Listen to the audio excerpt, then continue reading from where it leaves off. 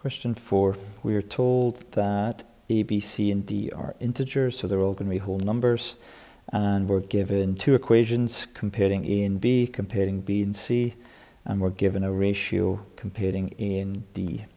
And we're being asked to find a ratio A to B to C to D. So the fact that we've got so many letters involved, if we want to actually be able to create a ratio here with numbers in it, we're going to have all of these letters be expressed in terms of one variable. So either all of these three need to have D's in them, and then we can compare them with that, or all of these need to have an A in it, so we can compare it with that. And kind of the way it's set up here, I'm going to go with the going to go with the A's because it actually features in two of these.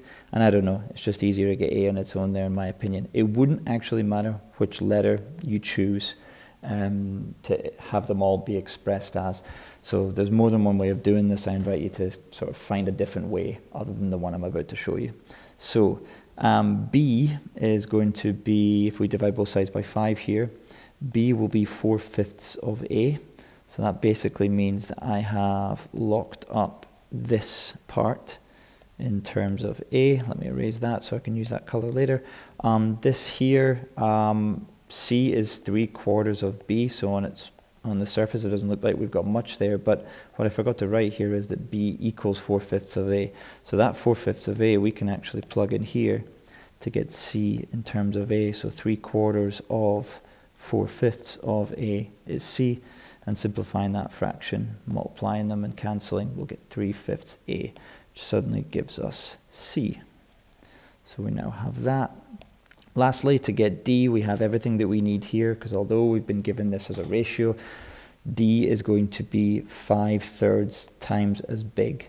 Another way you could look at this is in terms of your A and D as a ratio. If you simplify that by dividing both sides by 3, you end up with this. So you get a scale factor from that. D is 5/3 times as big as A.